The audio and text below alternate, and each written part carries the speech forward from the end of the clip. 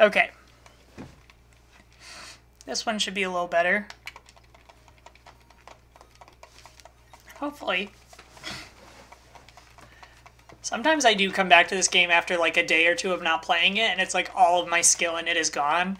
But I try to remind myself that people who get really, really into speedrunning do a whole bunch of runs, because that way you can have a bunch of bad runs. And just post the good ones.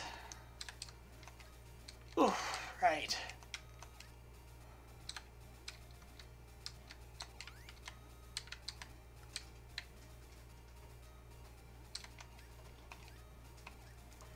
Problem is that there is quite a bit of RNG in this, in terms of like how well is the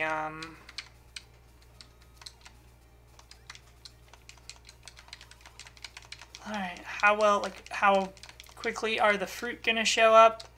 That was weird.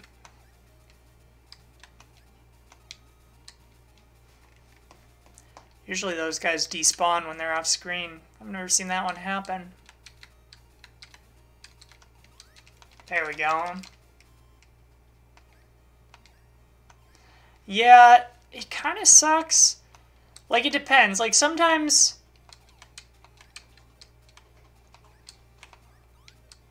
it's not as bad as other times, I guess.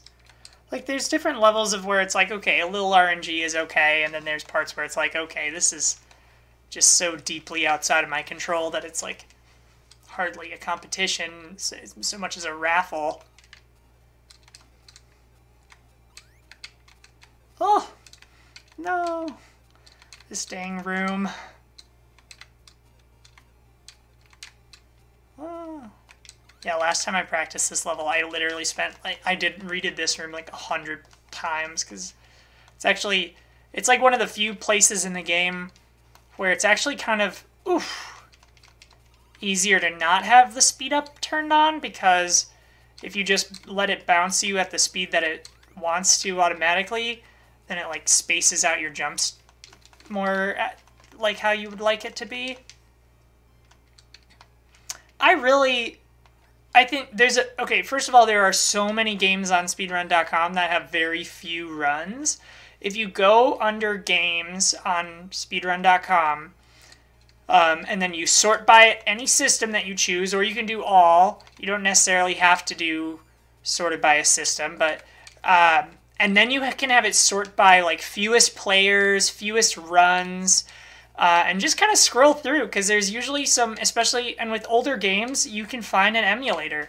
But double check, because some older games, they're like, we don't allow emulators. And I'm like, okay, but like, how much, you want me to go buy this? Luckily, nobody made that rule for Moomin, which is good since it's considered one of the like rarest Game Boy Color games, because there's so few of them. Dang it.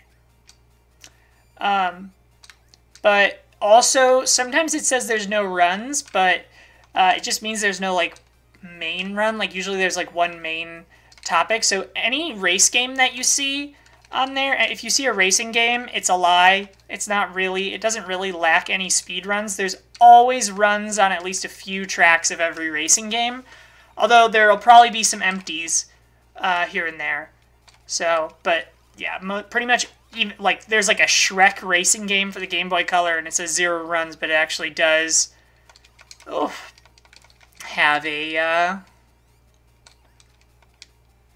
a few levels of, or a few tracks run.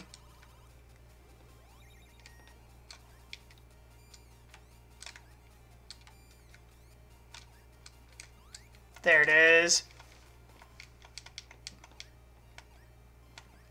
I'm telling you though, it's fun. You got to pick a game that you want. Like I said, I go with games that are charming, because it's like, what kind of game can I just play over and over again? And like, what kind of game am I going to be able to have fun with even when I do very poorly? There's something about this game in particular that I've had a hard time replicating with other games, but there are some that I am definitely probably going to attempt running. Some that I'm like working on and whatnot, but this is my main focus for sure. But like, there's just something about it where, like, I play it and I want to be good at it, even though it's not necessarily the best designed game you ever saw. There's just something really charming about it. But I mean, that's the thing, is that, but that's gonna be different for everyone. Like, when I've been looking for games now, oh, this is just rude. As I've been looking for newer games to run, like, I try to focus on, like, I have tried to find some that have more of a community already present, because I don't want to get into ones where, like, they're down to the millisecond and they've been doing this run for, like, 5 years. That's true too. You can just pick a game that you love, like, but really it's just, like, identify what you want out of a game that you speedrun, you know? Like, so yeah, like, I want one that has, this was cool because it's like, oh, well, nobody's really run it. And, like, it's got this charm that I really enjoy. But I've been, like, downloading and trying out Game Boy Color, SNES, NES, Game Boy Advanced, ROMs for the past couple weeks now, and just trying out games and seeing if any of them interest me enough to speedrun. And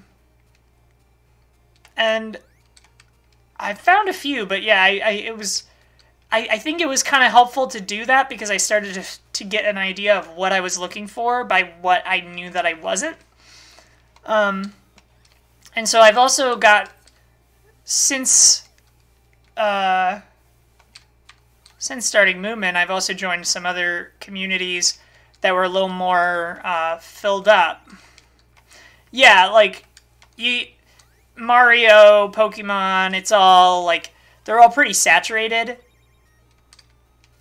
Which isn't necessarily bad. Like, that's cool.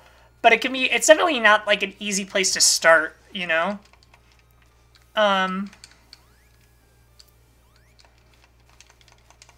Whereas, like, excuse me.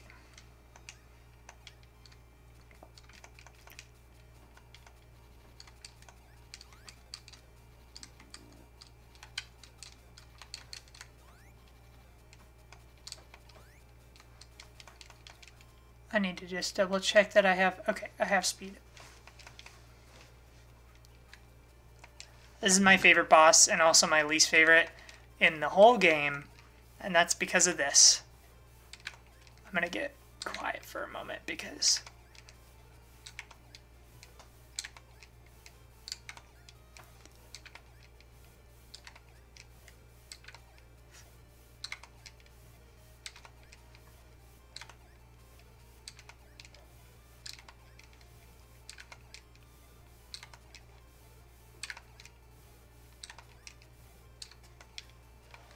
oh man.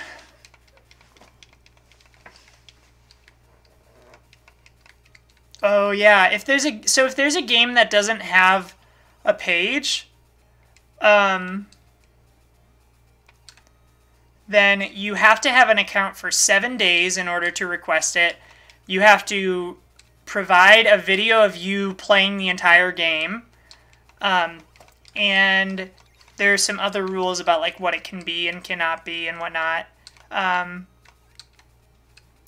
But it's but you also have to, if you add a game, you have to be the first moderator on it, which means I don't know exactly what you have to do. There's a page on, like, what the rules and expectations are if you're going to be a mod are. But you have to approve every run, which is, like,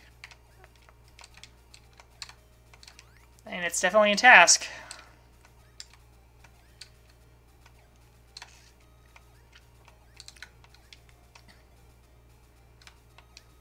Oof. Yeah, that,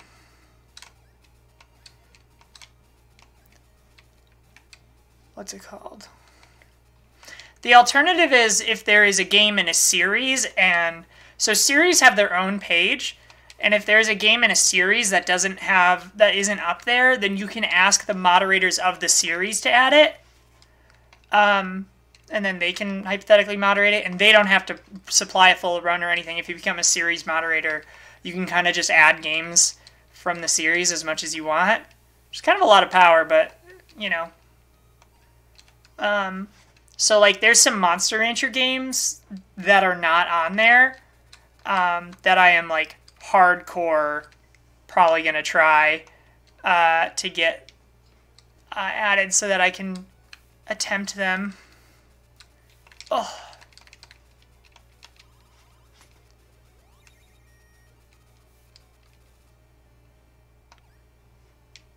Ooh.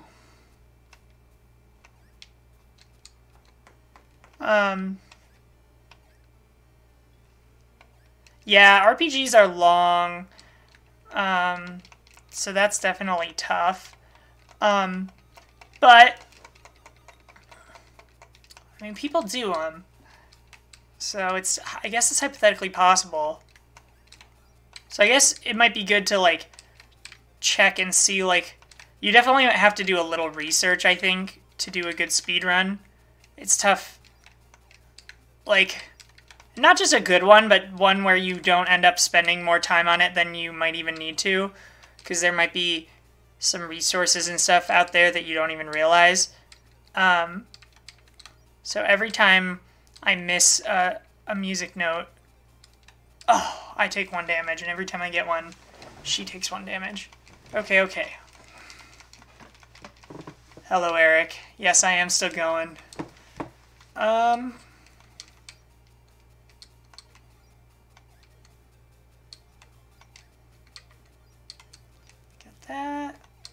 that.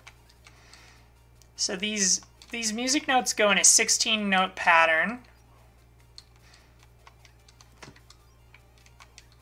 That I mostly have down, but it still gets me sometimes.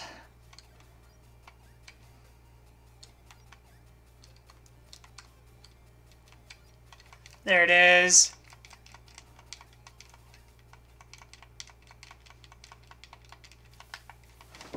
Minutes 21 seconds. Did that beat my... What did I have last time?